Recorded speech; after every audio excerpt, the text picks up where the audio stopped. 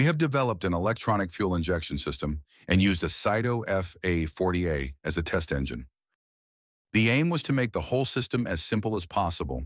A magnet in the flywheel triggers the Hall effect sensor. The signal is then processed by a microcontroller. At every second revolution, the microcontroller sends a 3-millisecond signal to the injector, which then injects fuel, in this case methanol, directly into the intake manifold during the intake stroke. We used a gear pump from eBay to get around 1 bar of fuel pressure. Because the injector requires significantly more current than the microcontroller can supply, we triggered the injector signal indirect with a solid-state relay. Then came the time to start the engine.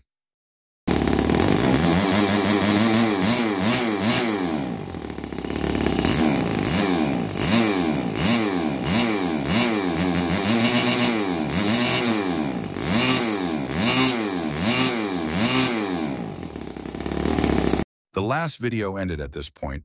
There was a lot of feedback on what could be improved. The feedback was clear. I should replace the solid-state relay with a MOSFET and make some kind of alpha-N control for the injection. Guys, you're right, but let's talk about another topic first. Some people also mentioned that the engine seems to run not that good. In this video, we dyno the engine with fuel injection and in its original state with carburetor. What do you think? Will we see a difference in performance? We measure the performance with my tried and tested dyno. A high inertia flywheel with known inertia is accelerated. The torque, power, and speed can be calculated from the angular velocity and angular acceleration. It's the same principle as a roller dyno for cars.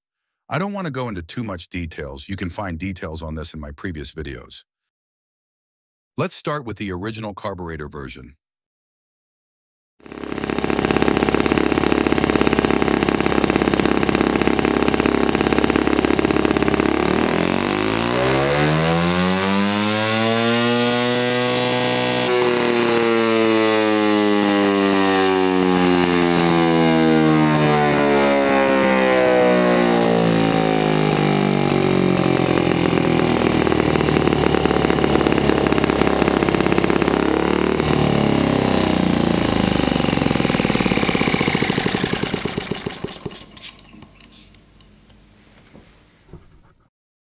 Now let's take a look at the measurement data.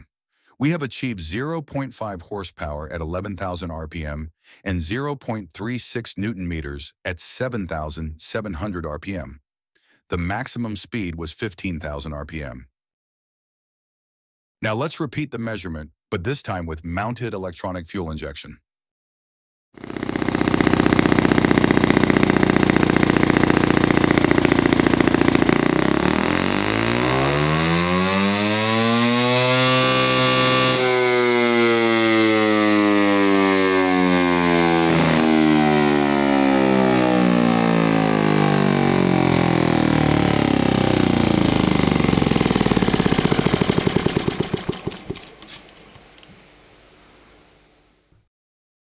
Now let's take a look at this measurement. We have achieved 0.61 horsepower at 12,800 RPM and 0.4 Newton meters at 8,900 RPM. The maximum speed was 15,300 RPM. Now let's compare the result. We were able to increase the power from 0.5 to 0.61 horsepower with the fuel injection. This is plus 22%. Torque also increased from 0.36 to 0.4 Newton meters, which is plus 11%.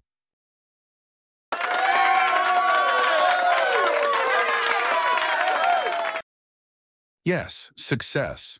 But we have to stay realistic. It's just a simple and early prototype. As you can see in the picture, everything is very improvised, big, clunky, and not optimized. I also have to find solutions for the topic of MOSFET and fuel mapping. Still a lot to do, guys.